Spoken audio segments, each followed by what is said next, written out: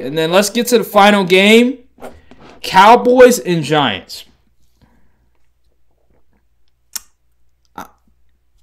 I'm ashamed. I'm ashamed at how awful the Giants were. I expected this to be a game. I expected to see, I don't know, something from Daniel Jones. You know, there was so much hype. There was so much hype when it came to Daniel Jones. When it came to, oh my God, he's gotten so much better in training camp and preseason.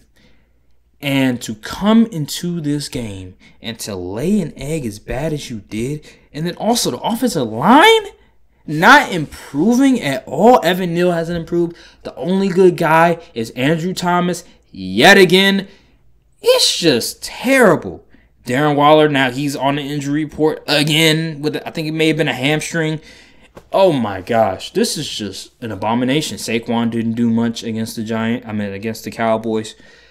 It was one of the most egregious performances I've ever seen from a team. But you have to tip your hat for the Cowboys because they dominated that game from start to finish. They put a hat on Daniel Jones. They sacked him like 7 times. It was an absolute domination, the likes we haven't seen in some years. 40-0. Donut, you couldn't score a field goal? Not one?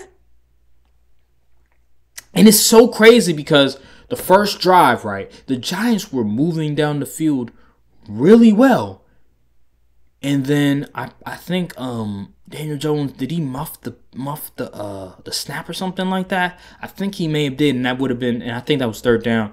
And then 4th down came around, blocked field goal for a touchdown. And I was in the living room, family room area watching the game. I was like, don't tell me that's going to be like the play that decides the game. And it was.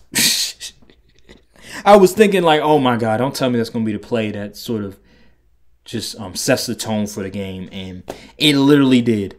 40-0 is egregious. Like the Dallas offense didn't even have to do much because they were always like in good territory because the defense played really well. They were able to make sure that the Giants offense was held at bay.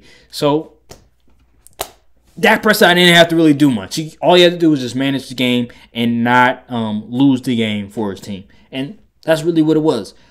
And it sucks because I had CD on my fantasy team, and CD didn't have to do much because the defense was so dominant, was so good, and the Giants offense was so pathetic, so egregious that CD was on cruise control. He could just chill for the most part. And that's what they literally did. I was highly disappointed with the Giants.